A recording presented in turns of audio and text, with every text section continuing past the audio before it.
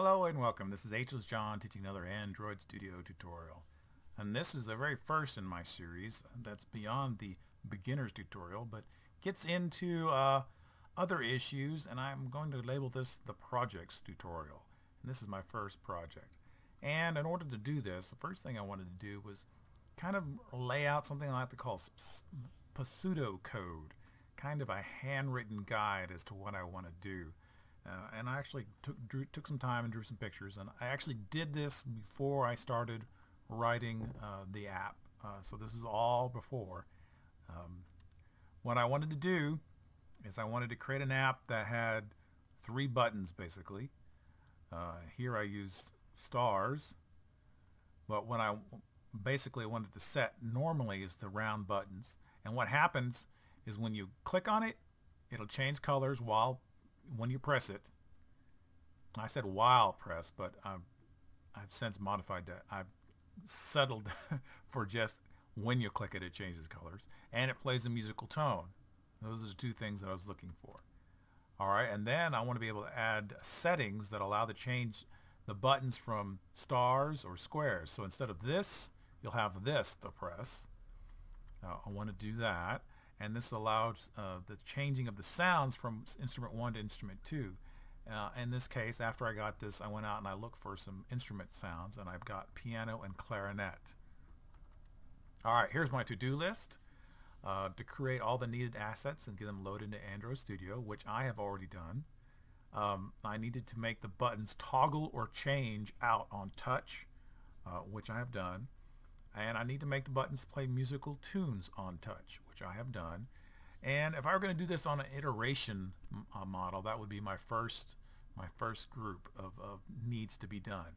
And then the second group is create the setting menu, which I have not done. Making the setting menu do the following upon touch. I need to be able to load new images into the image views upon command. Changes the circles to stars or squares. And I need to be able to load new sound set upon command. Change the piano to clarinet and vice versa. So that's the goal. And I'm pretty close to what I wanted to create, if I do say so myself. The musical button 1 is what I called it. And when you click, it plays a musical tone. And it changes the color of the button to indicate that it has been pressed. Although you can't really tell very much on the yellow, but it does change. And I went ahead and I went in here and I actually created a land and a portrait and a landscape model so that when you turn your phone sideways, you'd still be able to play it. Now, you don't need these images loaded up in source here, because what I ended up doing is I ended up doing them all in dynamically within the activity Java. But it makes it a lot easier to line these things up if you put the sources in here, even though it gets overridden by the Java. And I'll show you why, because without the sources, this is what it looks like. Yeah, that's that's not very easy to manage. So there's that.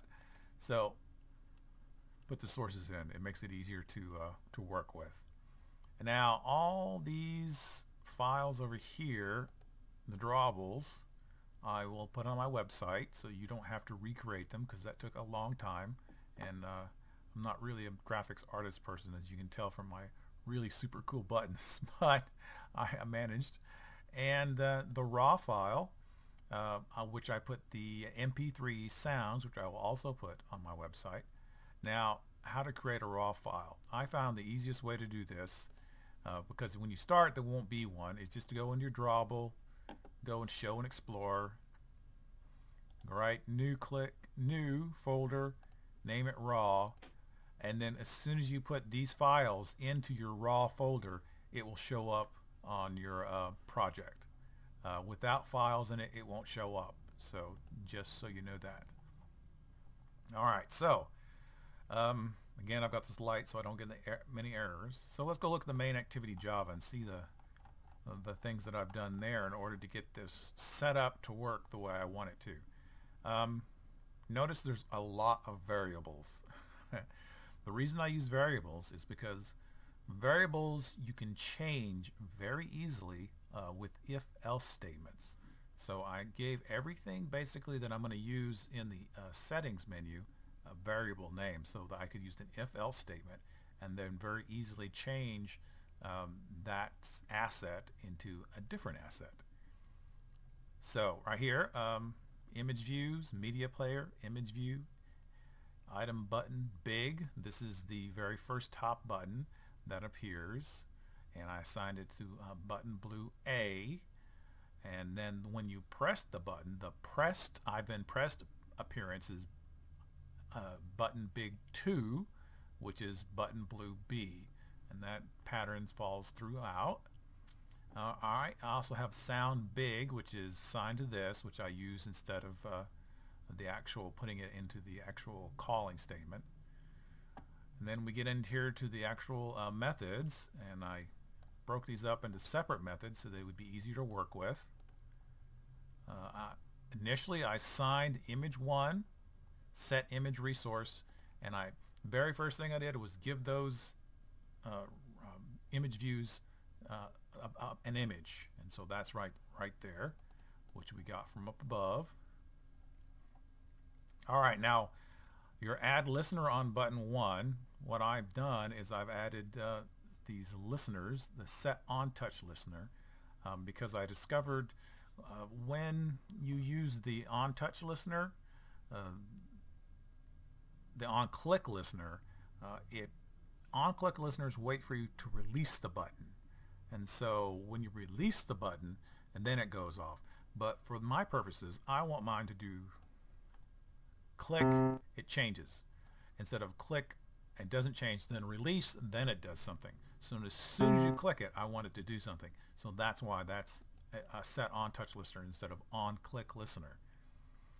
Alright, so within here, of course, we've got our image button assigned, our image 1 assigned, and our sound large assigned. The image button large set on touch listener. Alright, so we've got this and the requirements for this. Sound large start. Now this is the variable that I assigned above, and it plays the sound. When you when you get the on touch listener set off, it does this. Then it goes to the toast. Then it changes the image 1 to the button big 2, which is the lighter version of the button. And then it does this handler. Now this handler is, from what I understand, the best way to cause a method to pause just momentarily. And mine pauses for like 0.2 of a second, and then runs this and reassigns the image source to the original big button, the button big. So that's what that does. And then return false, because you have to do that with the Boolean. And that's basically rinsed and repeated every single add listener 1, 2, and 3. So that's what that is. So it's very simple, easy to follow. And next, when we come back, we'll be working with this problem of getting everything in the settings to adapt to an if-else statement. And what I'm going to try to do is I'm going to try to throw a variable this direction, and if this variable equals option 1, 2, or 3, then you reassign these based on that. So that's what you've got to look forward to. Well, I hope this has been educational and you learned a little bit. This is H. John, and I'll see you around.